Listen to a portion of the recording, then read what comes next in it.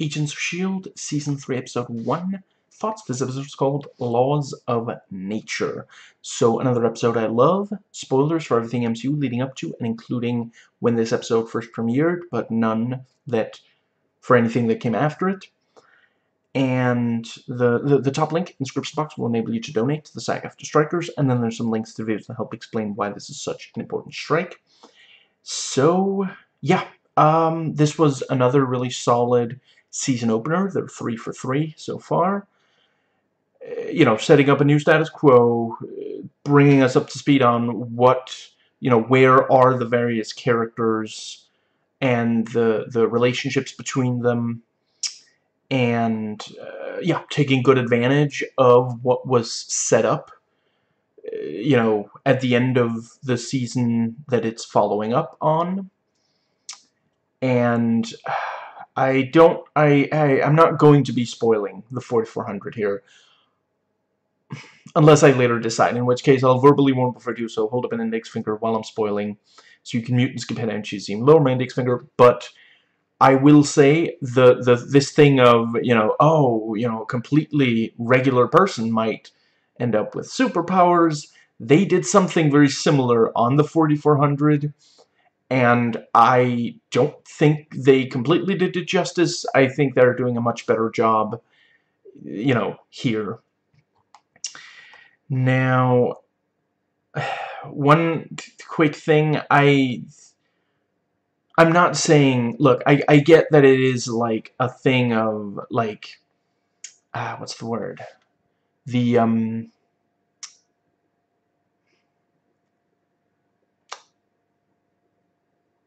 Never mind. Maybe it'll come to me later.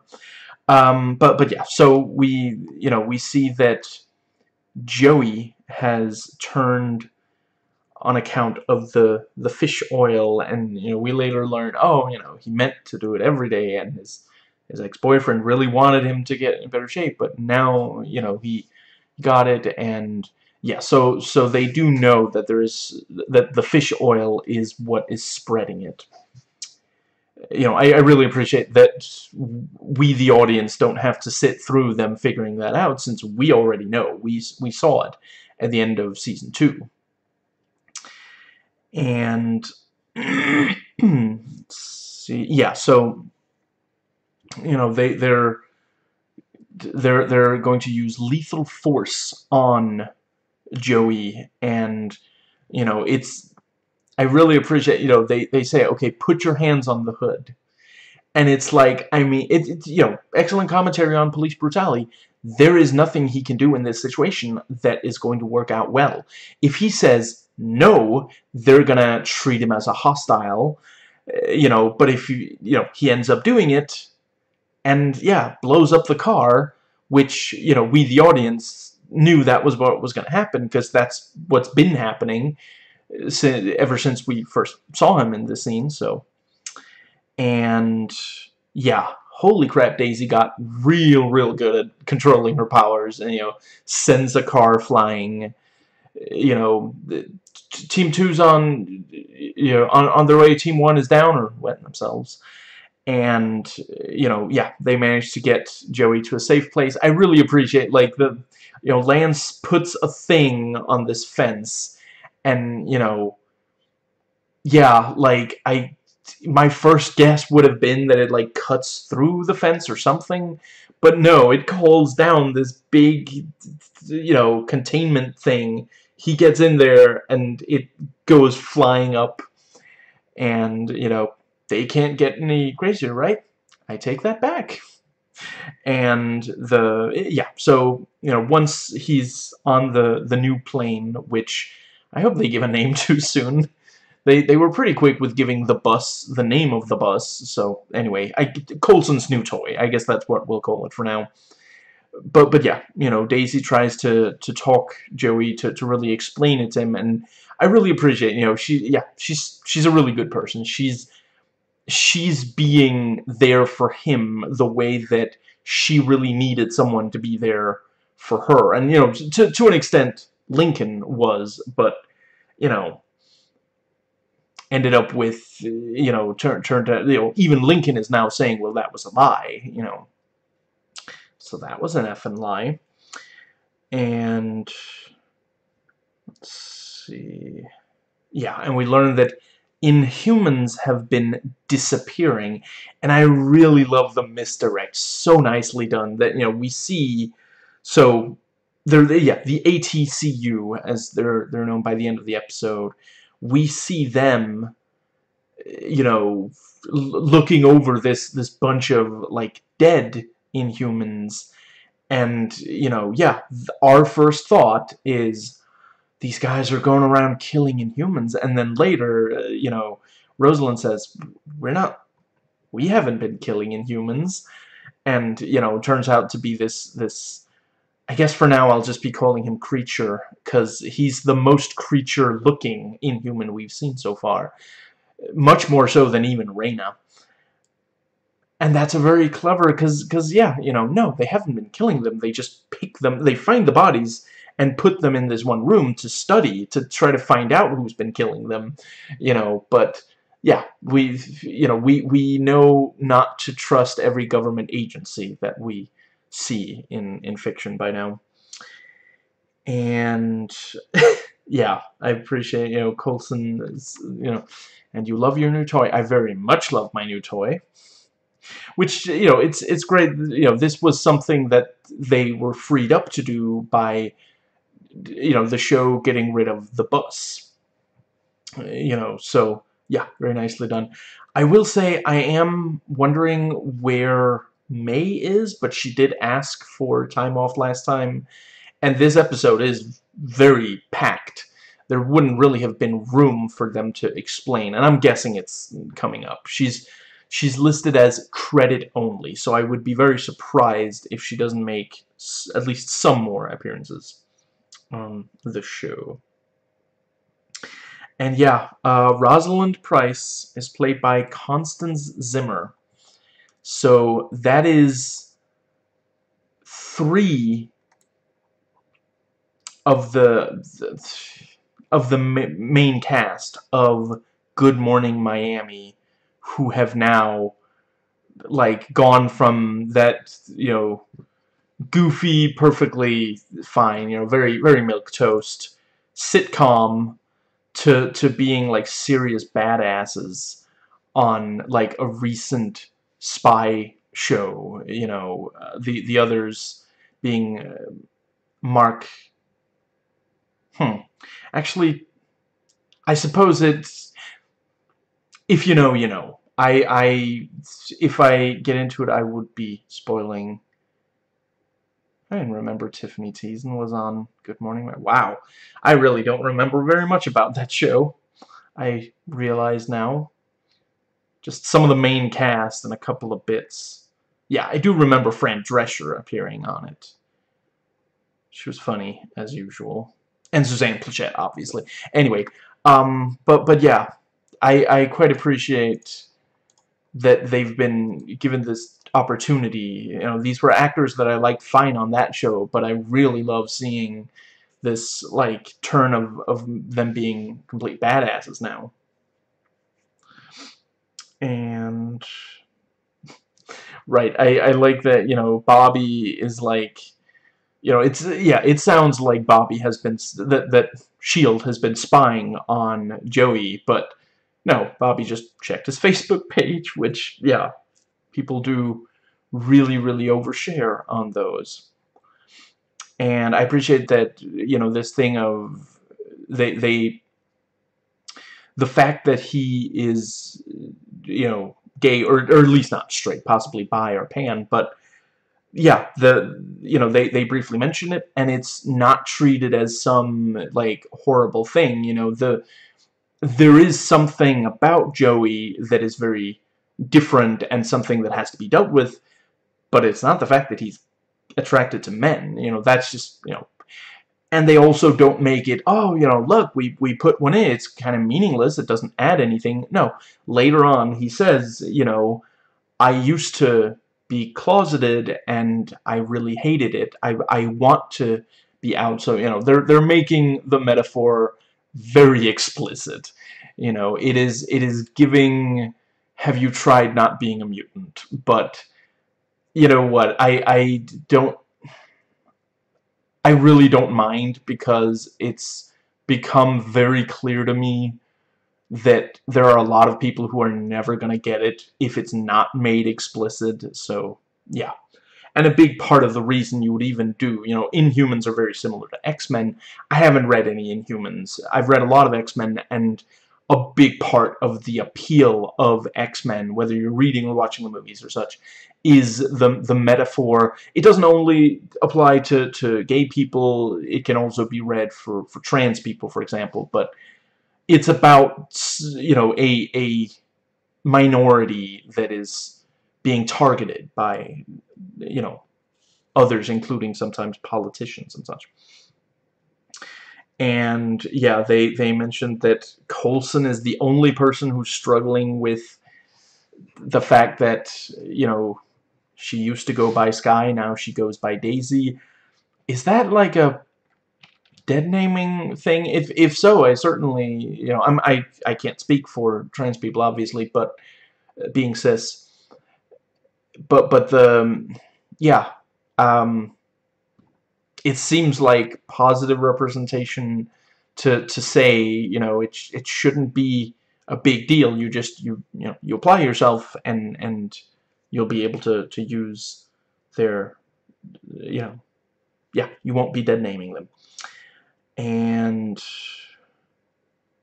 yeah, so Daisy explains to Joey and the audience, in case, you know, it had been a little while between watching the finale of Season 2 and this episode, the whole Inhumans thing. And yeah, Joey is very much struggling to accept. And, you know, I appreciate that, you know, Mac, yet again, you know, he doesn't want to use violence, he doesn't want to use force.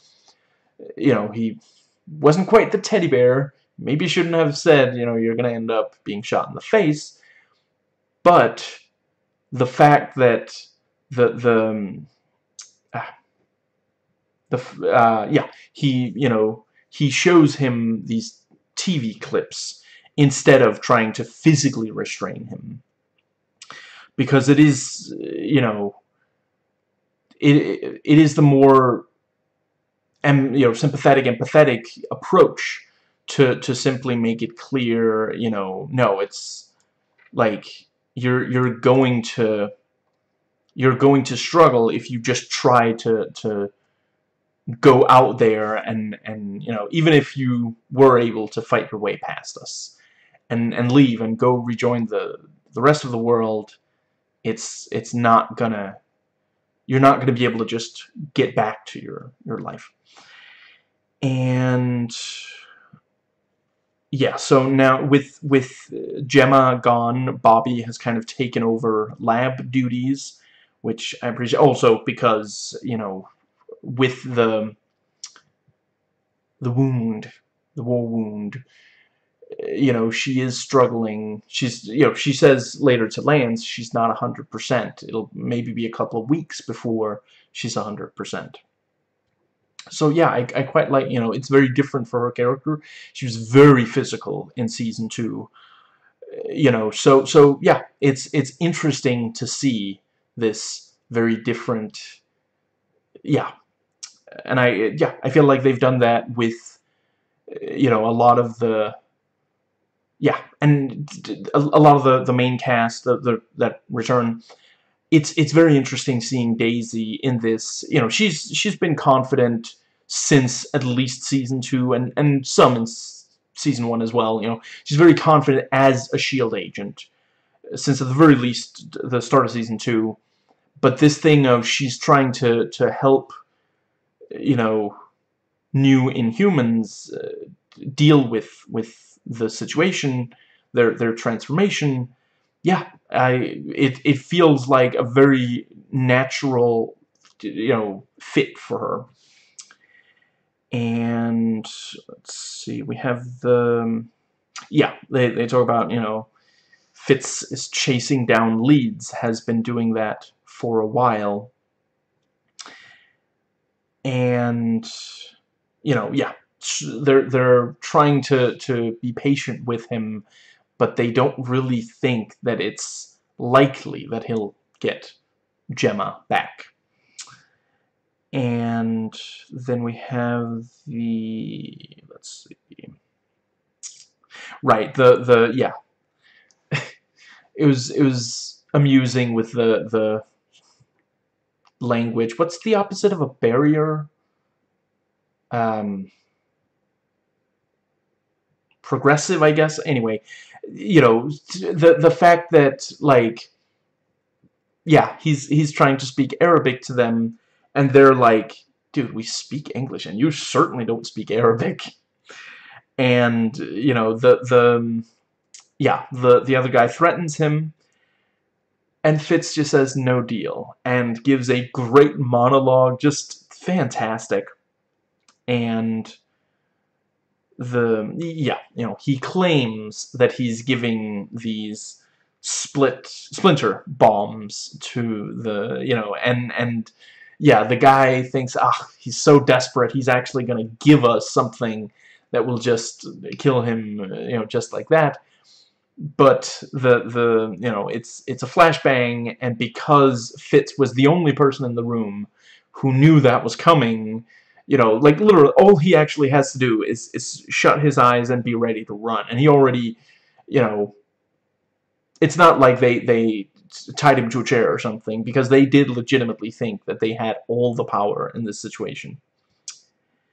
And right, really like that Rosalind managed to set a trap for Coulson. You know, you are a difficult person to pin down, really, because you're very easy, and everyone else in the train car is working for her and pulls a gun on that. Just very, very nicely done. Because yeah, that is the kind of thing where you think, yeah, I mean, she's, you know, it's ill-advised of her to travel like that, but evidently there are no guards around her. You know, just, yeah, always a big fan of scenes like that where, you know, look, we're meeting in public, this is completely safe, and then, you know, people, you know, whip out guns or tear off disguises or something. Just, yeah, really, really love.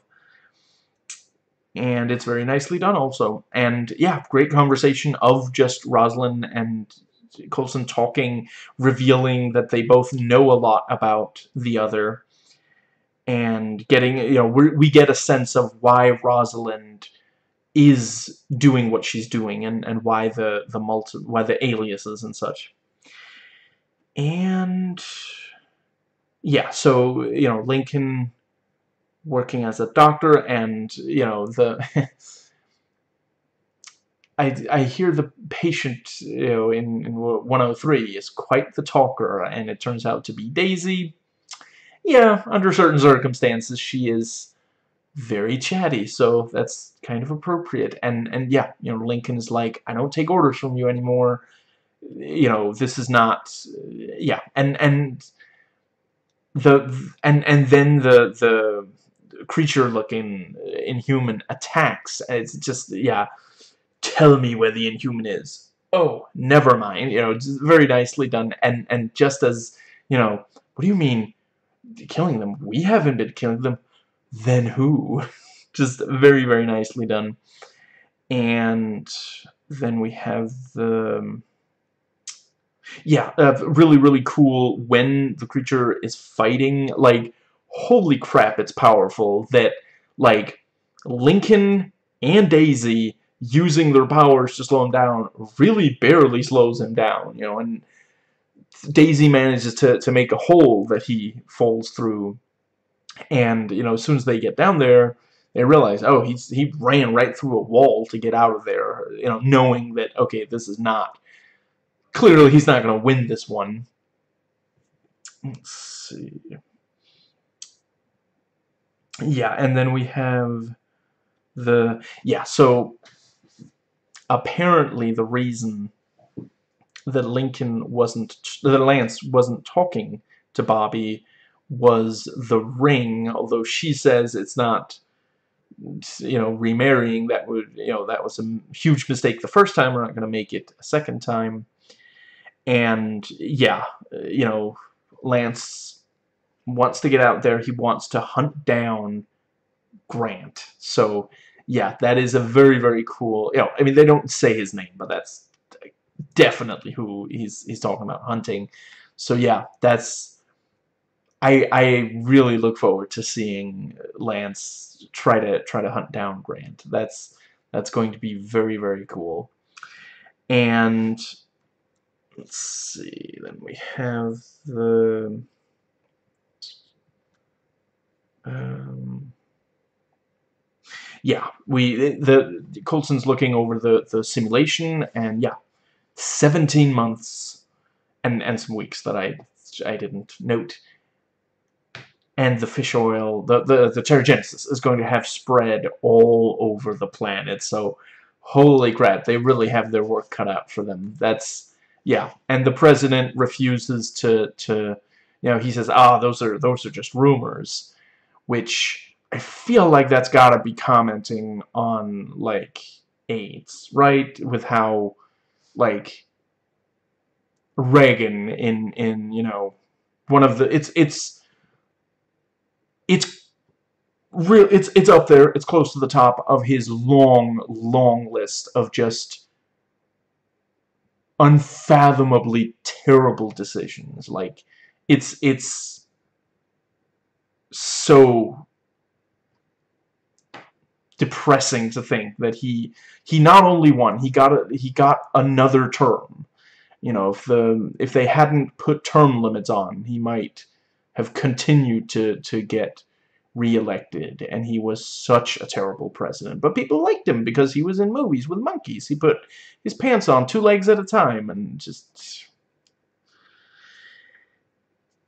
I'm not saying those were the reasons that people liked him. I'm saying those were among the reasons to not take him very seriously. Anyway,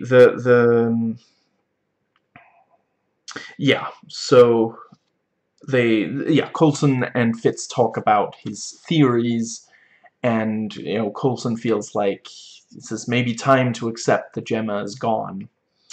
And I will say, when he picked up the thing and said, "This has the answer," I did for a second think it would be incredibly funny if it just like crumbled in his hands. But yeah, instead, he knocks it and opens it, unwraps it, and he recognizes Hebrew. He's able to read Hebrew. I guess he might be Jewish, or maybe it's just as a... But is he a language expert? His Arabic apparently isn't that good. Anyway, but yeah, and it's just one word: death. Great. All that for a crummy advertisement. But I have to, obviously the very literal definition is no, whoever goes through whoever gets absorbed into the stone dies. I have to wonder if it, based on the post-credit scene, it seems to be a place. My first thought was, could it be like the personification of death? Actually, yeah, because there's distant growling, and Gemma is on the run from something, so I can't help but wonder if she was transported to a place where the physical embodiment of death itself hunts you, which does not mean that she cannot be saved. But yeah, very, very cool. At first, I was like, are we really not going to see what's making those growling noises? But then I realized it's actually much, much cooler, because this way there's at least a week of theorizing what is making those noises and where is she. So yeah, very, very cool. And also, we got several very great looks at the creature Inhuman. So yeah, I would definitely say that they did put the effects budget to good for the episode to good use. And right, always cool to see William Sadler in something, and yeah, he's still really killing it playing President Ellis. I will say William Sadler is one of those, like, yeah, I do think he's great as the president. It's probably, like, the least interesting thing I've ever seen him play, though. Like, Shawshank Redemption's pretty high up there. Die Hard 2. He's great in Kinsey. I honestly don't remember. I only watched The Mist once. But, yeah, I could imagine that he was also great in that. Have not seen Bill and Ted, though I hear he's a lot of fun in that. And I do know what he plays, and I do think that is, yeah, I can see how he could play that quite well. So, the episode's IMDb trivia. In the background, Coulson has the axe that Mac used to cut off his hand hanging on the wall in his office. Yeah, that is, like, yeah. And, let's see. Chloe Bennett had to have her hair cut for this season to go along with the comic book version of Daisy Johnson. However, they went with a more fashion-forward style than in the comics. This is the first episode of the series to not feature an appearance by Ming-Na Wen as Melinda May. This first episode to come out after Ant-Man and has reference to the Pym Technologies disaster from that movie. So yeah, they mention, you know, this is that Fitz considered maybe she went to the maybe the thing that happened to Gemma was, yeah, I guess they don't say quantum realm. Do they know about the quantum realm? Maybe they just, yeah, like because the building, the Pym Technologies building, you know, disappears at the end of that because it explodes. Yeah, I actually don't remember. It's been a while since I watched that movie. Anyway, you know, there's a thing that happens there, and but yeah, they do mention, you know, Fitz thought that she might have been shrunk. Yeah, they do say microscopic, so I guess they're referencing the quantum realm, although it didn't really seem like the Pym in the movie was super eager to deal with S.H.I.E.L.D. after slugging that guy in the 1989 flashback scene. And, you know, he doesn't want Stark to end up with the technology, so, yeah. Anyway. Oh, the aircraft replacing the bus is called the Zephyr. And Constance Zimmer appeared on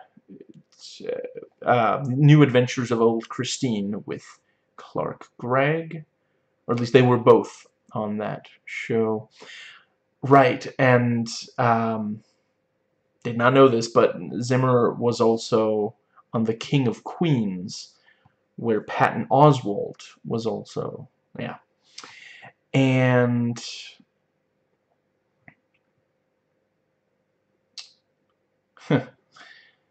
yeah, I won't be talking about that. So, right, President Ellis' speech marks the first shift to Captain America's Civil War.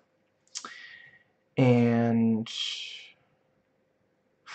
Coulson tells Fitz he's going to Sheffield to let Simmons' parents know she has been lost. Sheffield is the birthplace of Elizabeth Henstridge, the actress that plays Simmons. Coulson's fossilized hand is in a case in the lab while Coulson is speaking with Bobby. A lot of Easter eggs to, yeah. And I think that might be about...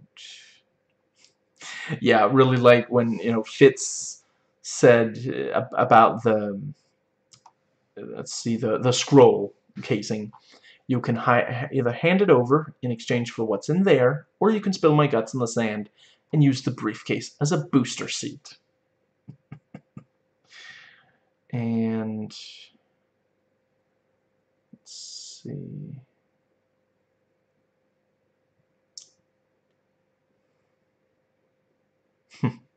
The laws of nature have changed, hence the title. And until the laws of man change to reflect that, we can only do what we feel is right. Let's see. And yeah, I liked. Is this still cagey banter, or are we being honest all of a sudden? And yeah, Coulson says, I lost my left hand.